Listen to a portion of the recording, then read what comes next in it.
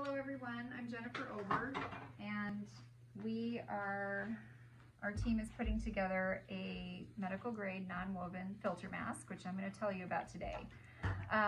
We are working up at Seabury Hall in Makawao. And so how this started is that I was connected with Dr. Sonia Gupta, and she connected me with Russell and Dr. Van Dyken. Russell was trying to see if a more robust filter mask could be made for our medical providers. And so he brought to me a mask to see if I could kind of replicate and reproduce as much as possible using these materials that he provided for me. Here's a couple examples of what are called the N95 masks. You know, they come in different shapes, right? Different sizes. And this is the one that Russell brought to me to see if we could replicate the size and the functionality as much as possible. And of course, you know, we're not capable of making an N95 mask. It's just, this is the sample that we used. So we just sliced it open a little bit here to see what the materials are inside of it. And there's this outer waterproof layer, and there's 2 layers of filter, and then there's this inner paper layer. And then there's a piece of foam for the nose and a piece of wire in here, and then some elastic. So we worked on several prototypes and ended up with this as our final prototype right here. And this is how it looks on the inside. It's got a piece of foam in here for the nose and all the different materials, which I'll go over with you, all the different layers. So again, this is not an N95 mask, but it's a really good mask. It's close. And we had it looked at by doctors at Kaiser Permanente Maui Clinic. They actually did a fit test with it. It did not pass the fit test, but they still like it. Even though it didn't pass, they still want us to produce it.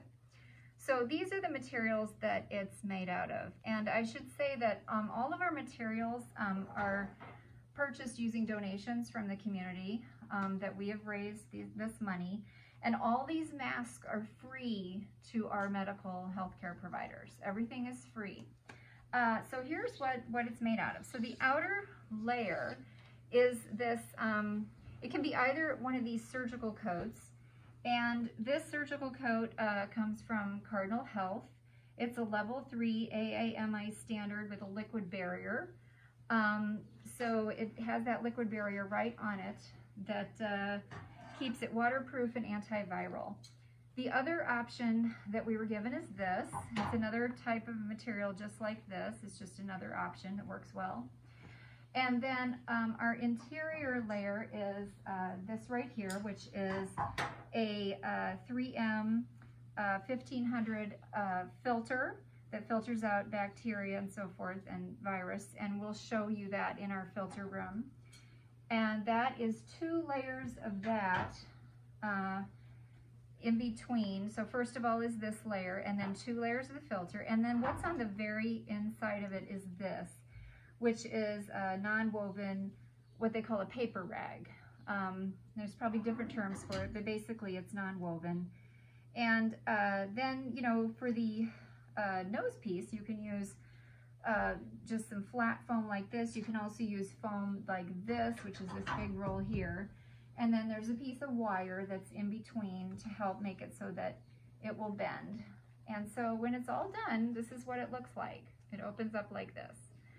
So we have, as I said, we're manufacturing at Seabury Hall. We have tried to create a really sterile and controlled environment for this manufacturing. Because as of right now, our understanding is that these things cannot be reused. And so I know there's people all over the world trying to figure out if this type of thing can be sterilized. So hopefully someone will figure that out. But for now, we're just going to use as many precautions as we can. So for example, today our volunteers here are cutting out elastic and cutting out the filters, and we are all wearing masks, gloves, and scrubs. All our volunteers are screened by our volunteer coordinator for if they've been ill or anyone in their home has been ill, if they've been traveling. We just are screening everybody to make sure that all of our volunteers are as healthy as possible. So our masks that are the first batch of masks that are done are going to be going to the Kaiser Permanente Maui Lani Clinic.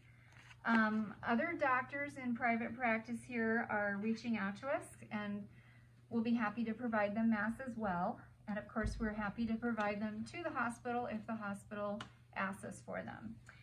So we're going to just take a little walk through and show you the other rooms. This is our cutting room where we're doing all of our cutting. And now we're going to head over to our filter room and show you what's going on there. So the filters, you know, they come in a box and they have to be completely pulled apart and then marked, because they have a particular right and wrong side to them, which I'm going to show you in here. And here we're going to come into the filter room now. And here is one of our volunteers who is pulling apart the filters. So they come in this box and they have to be completely pulled apart. And I can show you on the side, there's a little arrow here on the side that shows you the direction of the filter. So when we pull them apart, we make a mark to show the right side so that when we assemble them, we put them together correctly. They have to be so that the arrows are facing out, because we're putting 2 filters in each one. So after they're pulled apart, they come over here to be ironed so that they can be sent over to our cutting area. We take a piece of clean muslin that has been washed and we lay it on top of the filter fabric and we press it so that it's pressed, and you can't press too hard because you'll melt it. So you just have to press it just enough for the cutters. Now we're going to head over to the assembly room, and it's this way, and we've got a whole team in there. The assembly room involves sewing and putting the pieces together, and then also quality control. And so we'll go over here and check out our folks working on that. So here we're coming into our assembly room, and we have our volunteers working right now. So all the pieces that we are cutting out, we showed you, get assembled like so. And you can see how it goes together here. So there's the 3 pieces all getting put together. Now, once they are assembled, then they come over here to our quality control area. And here we're just checking them all, we're putting them together. As we mentioned, there are 4 pieces. I'm going to show the 4 layers. We have the outer layer, which is this white one, so that outer layer can be white or blue.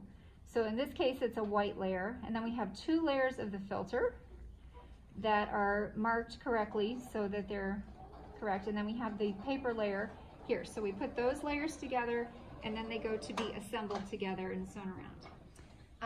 And you can see over here at this station that, you know, they're being assembled right here. These are the nose pieces that are going in right here with the wire in between. You can see the wire in there. And that's how that goes together. And then as we come down here at the very end, we see our finished product. And this is our finished product right here. So we have raised enough money to produce 10,000 masks. Our challenge is finding all the right materials. We do have most of the materials we need. We are still sourcing filters and that outer layer of that special surgical waterproof fabric. So we're still looking for that. We would love to have the community help us out with volunteers. Like I said, we do have a screening process to go through, and so here is the information to our volunteer coordinator, Julie McMillan.